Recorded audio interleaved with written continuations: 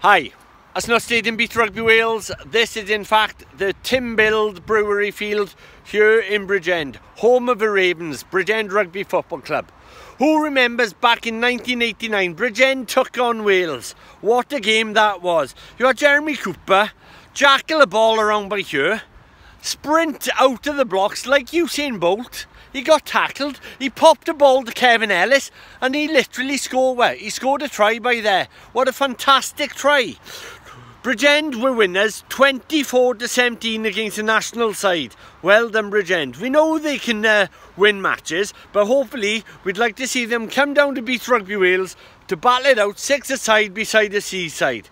Have a great season. Come on the Ravens!